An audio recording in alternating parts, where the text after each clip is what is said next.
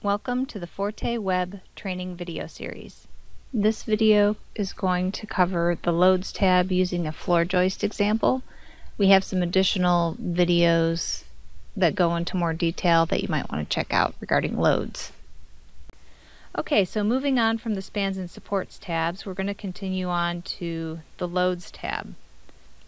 Now you're given one load to start with. Now if you're typically adding more than one load, let's say every floor joist that you size has a tile load on it, you can add a load here and call it uniform PSF, and let's just say you want it to go across the first, 5 feet or so for some additional dead load, and you can say tile. So you can set up whatever default loads you would like, and maybe you don't like 12 for dead, maybe you like 15 as your default dead load. You go ahead and make those changes, and again you have the Save as Default button so that you're not having to remember to add the tile load every time or something like that. And you'll see the graphic up top to update with that additional load. Now in our example, let me pull that back up here.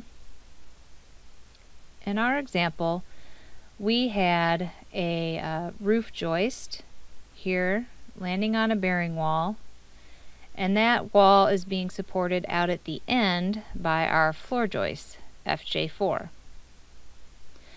So let's see here, we have roof joist that has a 16-foot span, a 2-foot overhang, so half of the load of this roof joist is going onto the wall, and then we have all the overhang, so we have roughly 10 foot of roof tributary area that's being supported by this wall and landing down on the floor joist below.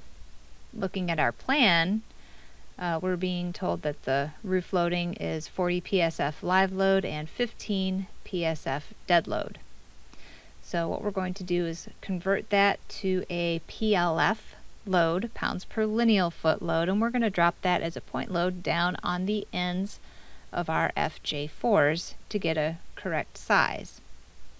Now we have some training on how to do this calculation and determine tributary widths and converting uniform PSF loads to PLF loads and things of that nature on our Weyerhaeuser Learning website. We'll include a link to that here, or you can just Google Weyerhaeuser Learning, and you can sign up for an account and learn more about that if you're not familiar with it already. Okay, so what we're going to do is take our load number 2, we're going to convert that to a point PLF load to account for the roof load coming down that wall. Now point PLF, you'll see we have, before when we talked about the tile, we did uniform PSF, and our floor load is uniform PSF. It's applying across the whole joist. Point PLF allows us to look at different joist spacings, and it's going to adjust the amount of load coming down from the roof accordingly.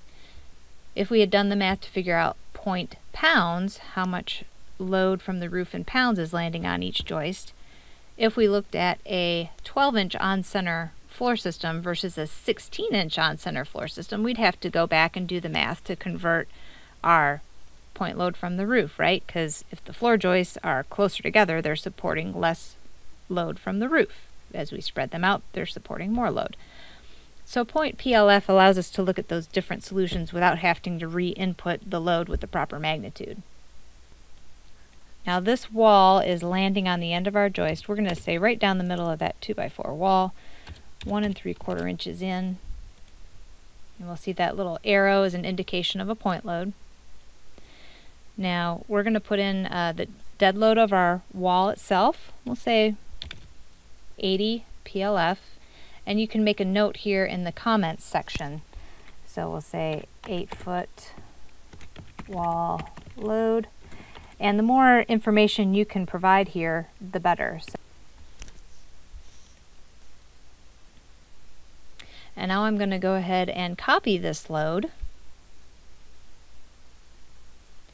And I'm just going to edit the magnitudes. So I'm going to start off with my note, 10-foot roof load, tributary, and we can say 40 PSF snow, 15 PSF dead.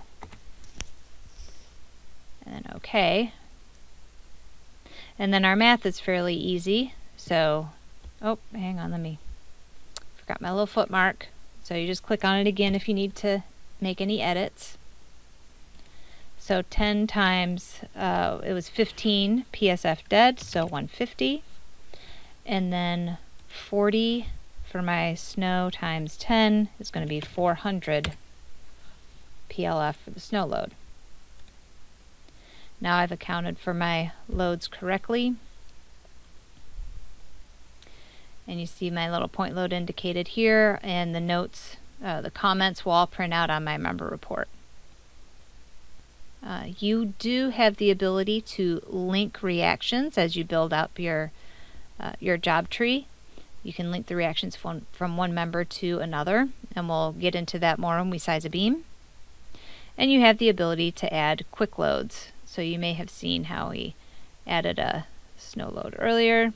You can add that without, it just saves you some typing. Alright, so we have correctly modeled all our loads for our FJ4 joist, and we can continue on to the other tabs.